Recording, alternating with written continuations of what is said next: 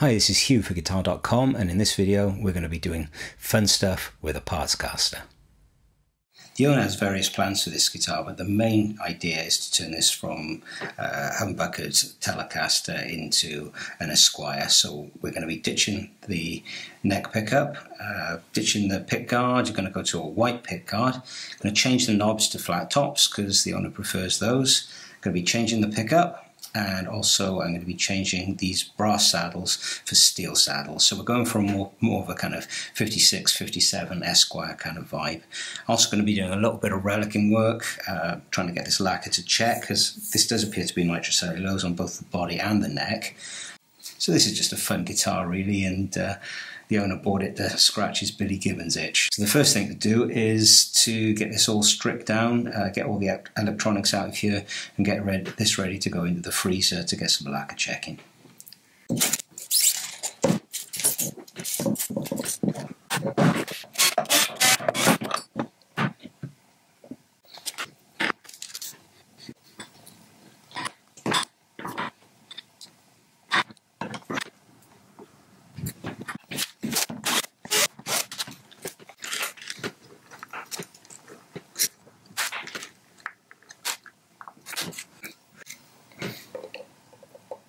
Okay, I think I'll just go and weigh this just out of curiosity, but it does feel pretty light. Well, it's just a fraction over 2 kilos, so it's not the lightest tele body I've ever worked with, but it's by no means the heaviest. It's a pretty decent weight. BCG is written in the neck pocket. I don't know what that stands for. Yeah, but the neck, well, that looks like it might be genuine Fender to me. Yeah, and it's a nitro finish as well, which I think is really cool. And it's dated April 17th, 2000. And I'm just going to take the tuners off as well because I don't want any moisture getting inside of those really.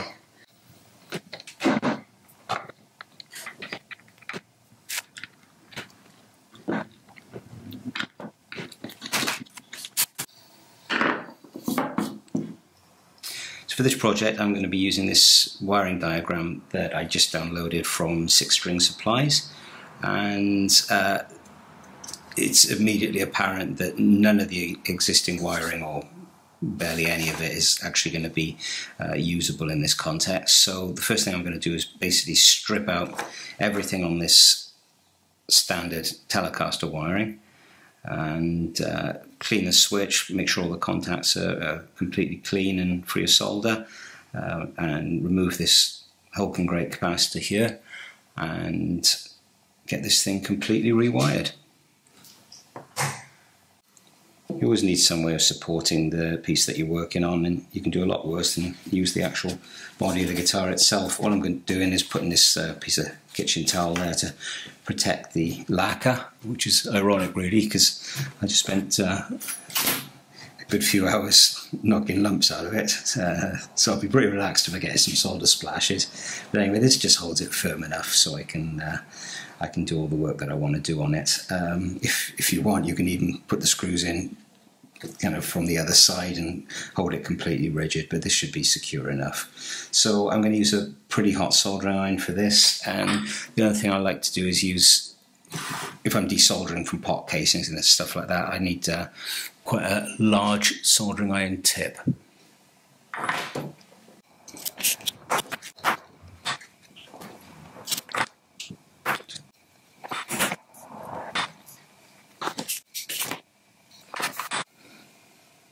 The switch is all cleared off and cleaned now. All the excess solder is gone, so I'm just going to get these pots out.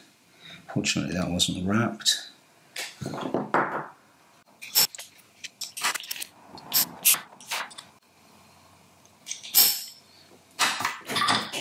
I'm only going to be reusing one of these pots because I'm going to put a push-pull in the tone position for the Oil City pickups coil tap. So I'm probably going to use this one on the basis that as the tone control it's probably had less use, and it's also an awful lot cleaner and less gummed up with solder than the existing volume control, but this will get reused somewhere or other. So I'm just going to work from the diagram here, basically, simple as, and you can watch me wire this up. But first I'll just put in these little capacitors. This is a 0.047 microfarad. It's a Russian military paper oil one. You can buy these very cheaply online. This is the magic ingredient. It's the 0.0047 microfarad capacitor, which is basically going to go from the switch to ground, and it's going to basically provide the tone shaping for the front position on the switch, which would normally be a neck pickup, but of course this is now going to be a one pickup guitar. One thing I like about these little green capacitors is they're almost perfect size for bridging the gap between the tone control on the Telecaster and the volume control.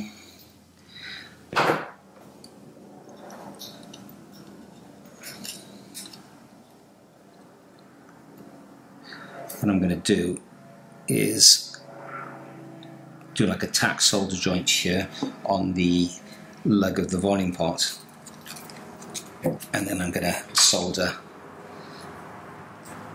onto the casing of the volume pot. This is just a quick solder joint just to hold it into position.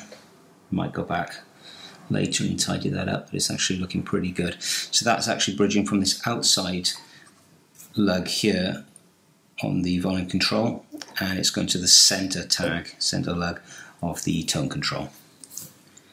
Just get this soldered onto here. I'm using a very hot iron for this, 450 degrees. Snip off the excess then, just tidy up the joint.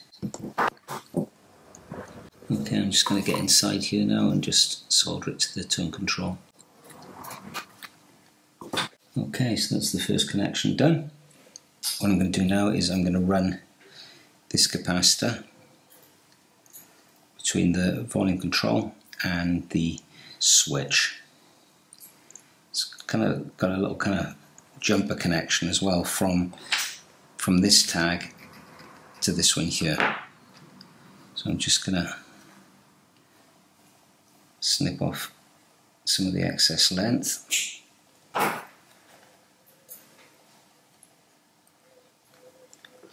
This capacitor, if you're interested, is a Mallory 150, which is a capacitor I really like in amplifiers. I think they sound great, and they're not particularly expensive, and they're really easy to get hold of.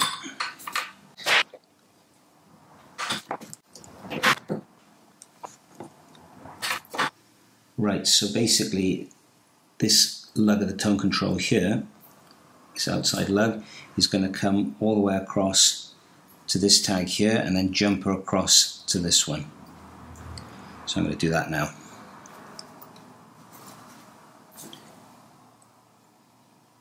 I might just put a little hook on that.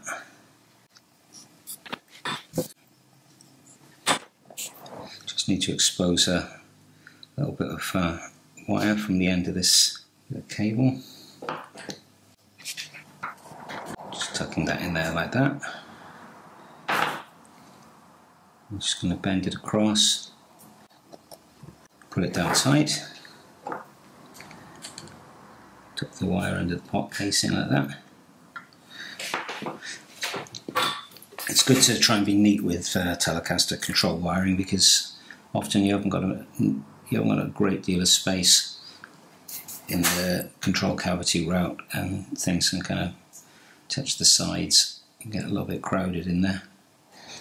For the next connection, this is it's kind of cool. In the conventional wiring scheme, the hot of the pickup would come to this one and then bridge across to here, bridge across to here, jumper across to this tag here, and then onto the outside tag of the volume control. But because the pickup, the hot wire of the All City pickup, is going to well, there's two of them. They're going to come to the switch first and then come from the center tag of this switch back across to here. Well, actually, I think what I'm going to do is I'm going to link it directly onto the volume control and then take another wire from the volume control to here and then do all my bridging connections. So it's a little bit different to the way it's usually done with the Eldred mod, but we're just adding an extra layer of complication here. So yeah, so this is quite fiddly because the tags have very small openings for the wires on this particular push-pull switch. I think it's manufactured by Bourne's. Okay, that's on there quite tightly. Just let that solidify. Okay.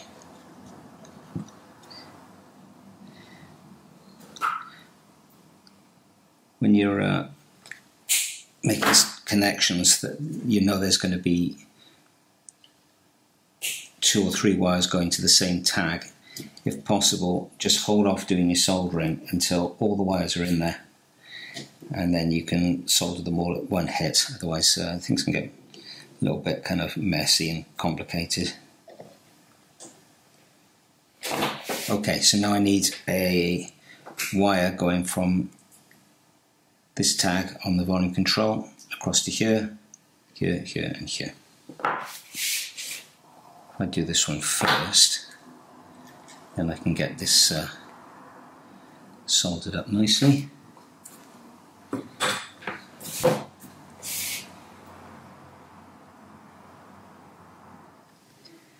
This one's coming across to the first tag of the switch here. Okay, I'm going to make 2 connections to this tag, so I'm going to hold off with the soldering just for now. And I'm going to bring a little link wire under these 2 tags and across to this one. Again, I'm just going to put a little hook on it just to hold it in place, but also make it easy to remove if that's ever needed to be done.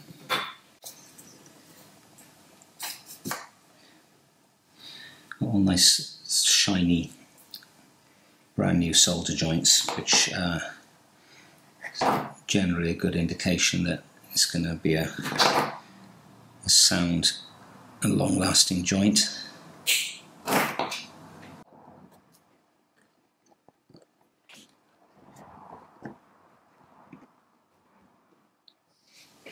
Right, I'm just going to use a bit of exposed wire to go from around the corner here to connect these 3 tags.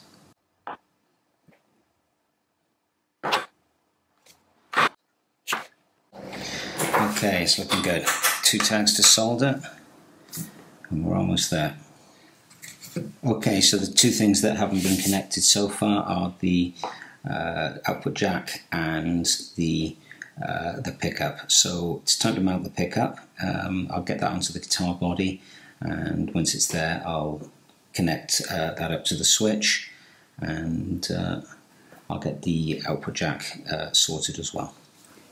So these are the wires from the output jack, and these are the 3 wires from the bridge pickup. I didn't show you the procedure for putting the mounting the bridge pickup and the bridge itself, because I did that in another video quite recently, so you can check that out on guitar.com. But what I do want to do is find out which of these is the hot wire. So if I put the black probe from the meter, which I've set to 20k, on the black wire, and I touch the white wire, reads just a fraction over 10k. If I touch the yellow wire, about 15.6. Okay, so the yellow wire is the hot one. Now the owner wants the cool setting to be the default position, which will be with the push-pull switch in. So basically I've got to bear that in mind when I'm hooking up the wires to the switch. Okay, so all the connections have been made. This is the output jack wire, has come to the center tag of the volume control. These are my ground connections. This one's coming from the pickup, and this one's coming from the output jack. Got my hot and cold wires. Well, not hot and cold, hot and hotter for the bridge pickup, and this is then the output of the switch that is going across to the volume control, but also jumping across to no less than 4 connections on the switch. This is the preset tone capacitor for the front position, and this is the regular 0.047 tone capacitor that you can get on pretty much any Telecaster. So this all seems to be done and dusted, and I'm just going to flip it over.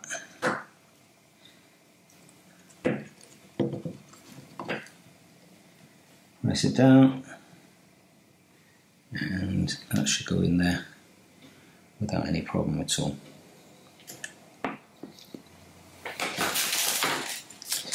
Now you may have noticed that this is actually a split shaft potentiometer, and it's a problem you often get into with guitars that require solid shaft parts for the knobs, but you want to do some trick wiring with push-pull switches and what have you, and they're all split shaft. So here's a really cool solution to it. You can buy these from All Parts UK, various other suppliers.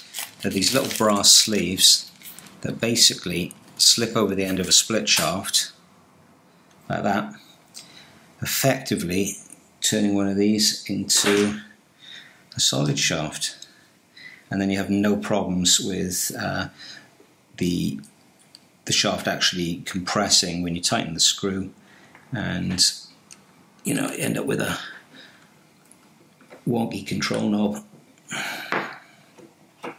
Okay, that looks perfect, and we're done.